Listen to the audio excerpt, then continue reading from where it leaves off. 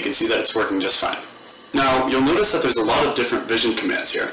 However, if you try to use some of them, for example, pick up box, and you ran them, errors would pop up.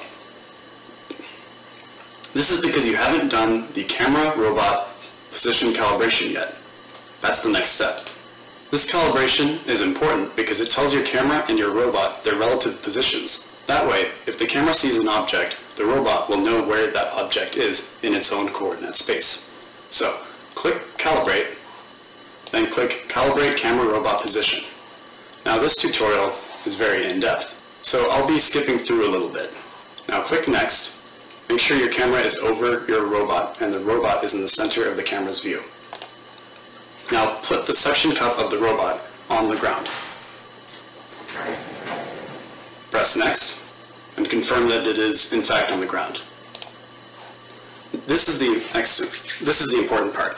So for picking up objects, you need to have some sort of marker on top of the robot's camera view. So this could be anything. For example, I took a note card, I folded it, and then I drew all over it with Sharpie. Okay? So you'll want to place this note card on the robot head, like so, and tape it onto the servo. The most important part of this is that there is a lot of detail on that marker. Now line up the marker with the horizontal axis or the vertical axis and select it with your mouse. Now you'll want to select a broader box so that the center of the box is on the center of the end effector of the robot.